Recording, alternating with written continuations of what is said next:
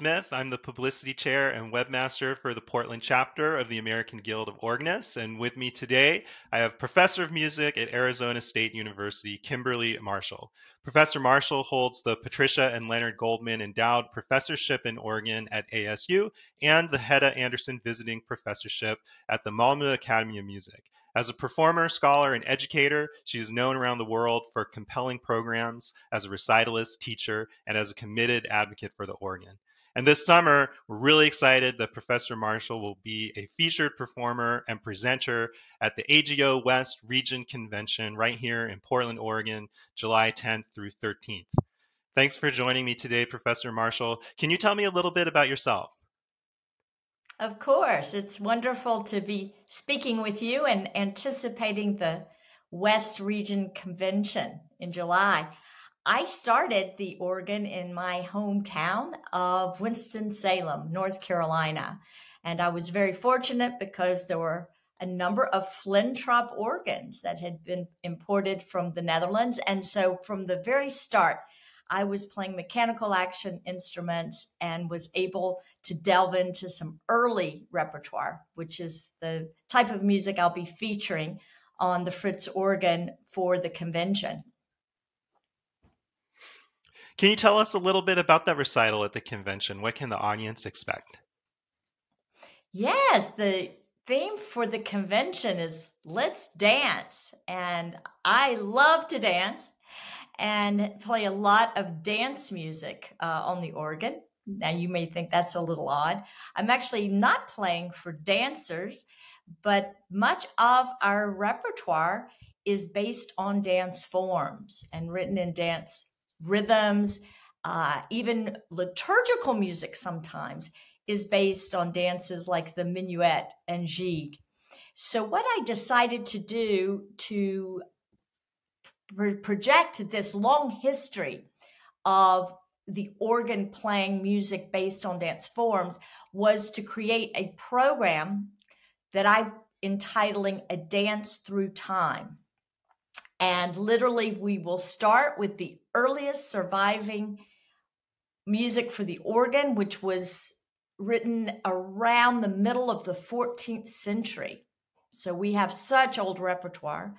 And this is music in a late medieval dance form known as the estampie. So I will include one of those estampes on my program, and I'll be taking us through the Renaissance with some Renaissance dances from Italy. And I will be coming through the early Baroque with dance music by Georg Muffat, Girolamo Frescobaldi, and even an arrangement of the famous Pavana Lacrimae that John Dowland composed, and then Sweelinck, Jan Pedersen Sweelinck, the Dutch organist, arranged for the organ. So a lot of going and coming, different national schools, and of course, about 4 different centuries of music will be represented in my program. I'll be ending with the famous Bach Passacaglia in C minor. And this, of course, is a masterpiece of composition for the organ and written in the Passacaglia form, which was originally a dance form. Instead of dancers, we'll have Bach's wonderful counterpoint to create variations over the repeated bass line. It sounds like a wonderful program. I'm looking forward to it. And you're also going to be delivering the keynote at the convention, also dance related. You mentioned that the theme of the convention is Let's Dance, and your keynote is entitled Shall We Dance? An Invitation to Dance at the Organ. And you also, of course, mentioned that, you also mentioned, of course, that organ music has a long association with dance forms. Can you just give us a little preview of your keynote address? Of course. I was thrilled to be able to open the convention with some ideas about dancing and dance music as really an integral part of the history of composing for the organ. And it was fun to think about inviting people to a dance, inviting people to the convention. And so it gives me an opportunity to share some of my research into early music for the instrument and how dance was incorporated. I also have some wonderful slides from 16th and 17th century dance manuals that I'll be sharing with the PowerPoint so that people can actually see the original sources of these, showing these dancers with these different movements. It's very, very interesting for us today to imagine these dance moves, even though the music I'm playing is stylized dance music. That is to say, it wasn't composed to accompany dancers, but rather it was composed to show off the organs and the virtuosity of the organist in forms that people were well acquainted with. So everyone would recognize a Passacaglia or Chaconne or a minuet. And in some of the earlier music, we have Passamezzo and Pavane and Galliard. So these were all dance forms that were very current, and everyone would recognize them the way we today would recognize a waltz. So with the passage of time, of course, we're a little more removed from these dances. And I think it'll be good for me in the keynote to perhaps give a little bit of that history and help people understand the connections between dances that are 400 or 500 years old and the music that has survived that we still play as organists. Yeah, as organists, I think there are probably many of us who will find it fascinating. And, even speaking for myself, I confess I'm not that knowledgeable about the direct connections between, these dance forms that you mentioned and the organ music that they were inspired from.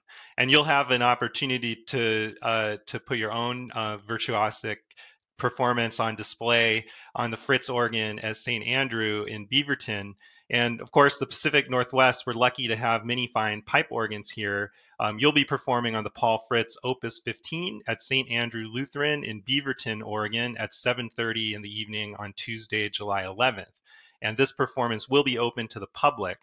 And of course, Fritz organs are very well known to you. Just a couple of examples. There's a Fritz installation at your own Arizona State University, and you performed the inaugural recital of the Fritz organ at the Basilica at the University of Notre Dame. So I was wondering if you could share with us just a little bit about how the Fritz organ will be well suited to the repertoire that you'll be performing at the convention specifically, and anything that you'd like to share about Fritz organs in general. Oh, definitely. I have a long history with Fritz organs, as you mentioned. Actually, the first time I really encountered one was the conference that celebrated the inauguration of the Fritz organ at Arizona State University. This was before I was teaching there, way back in January of 1992. And it was just an incredible event because Paul was sort of unveiling to the world his first large instrument since going out on his own as an organ builder. And everyone who was anyone was there. It was a fabulous conference organized by the Westfield Center. And I remember then thinking, what an extraordinary young organ builder who had studied so much in Europe and who'd been able really to assimilate historical styles and put them forward in such a new, creative, very individual way. Paul's organs really have a certain uniqueness to them. And he still comes back every year to maintain and commune with his instrument at Arizona State University. So I knew that organ even before I became the professor here.